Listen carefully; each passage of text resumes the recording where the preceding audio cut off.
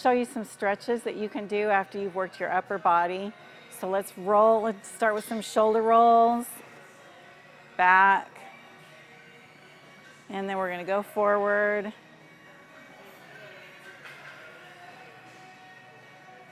Okay, then clasp your hands behind and pull those shoulder blades, roll those shoulders up and back and hold. This is going to open your chest up.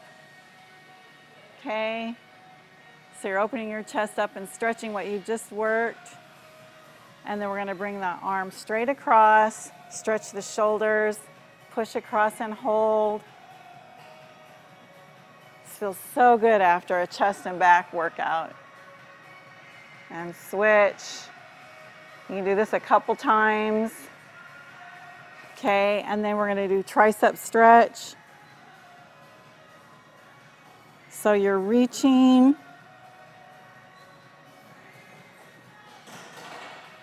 And switch.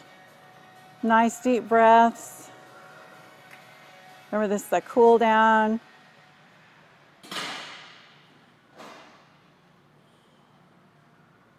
Okay, and then we're going to have your feet nice and wide, knees bent, and we're going to stretch, reach, and reach, stretch those lats out, and reach, and reach.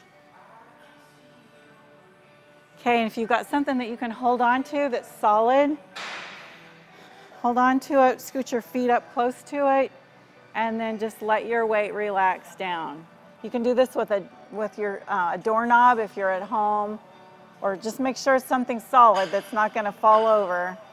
So just really stretch out those lats. Okay? So these are upper body stretches that you can do post-workout.